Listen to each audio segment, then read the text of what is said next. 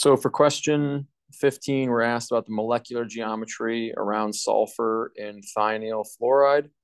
And so in this case, right, oxygen has got 6 electrons. Sulfur also has 6 electrons. And then I've got 2 fluorines, so there's 14 electrons. So we're looking at 26 total valence electrons that we have to assign. The least electronegative atom goes in the center, and electronegativity, right, it increases as we go to the upper right, which means it decreases down a group. So even though oxygen and sulfur are in the same group, because sulfur is farther down, it's going to be less electronegative. So we're going to place sulfur in the center, and then we need to have 3 bonding domains off of it. So we've got oxygen, fluorine, and fluorine. So I just assigned 1, 2, 3, 4, 5, 6, 7, 8 electrons there. That puts 18 electrons left. We're going to fill the octet of fluorine. So there's 1, 2, 3, 4, 5, 6, 7, 8, 9, 10, 11, 12. Fill the octet of oxygen as well.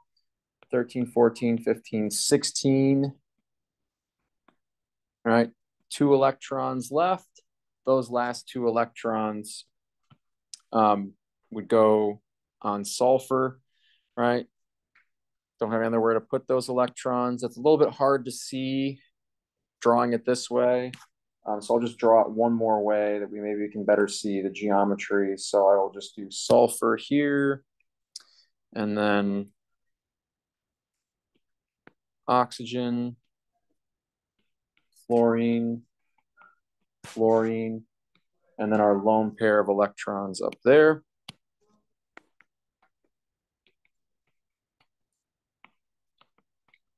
And so the key, right, we've got how many domains total? Yeah, I've got 4 domains. 4 domains means 4 electron domains means the electron domain geometry is tetrahedral. Of those 4 domains, 3 are bonding, right? 3 bonding domains, which puts us trigonal pyramidal, right? So that's like the same molecular geometry as ammonia. So we're gonna have that lone pair of electrons on nitrogen in ammonia. So yeah, the key is just realizing to draw that structure, we need to have 4 electron domains. 4 electron domains puts us in the tetrahedral geometry. When we finish that structure, however, one of those 4 domains is non-bonding. So that drops us down to the molecular geometry of trigonal pyramidal for the overall shape of the molecule, geometry of the molecule.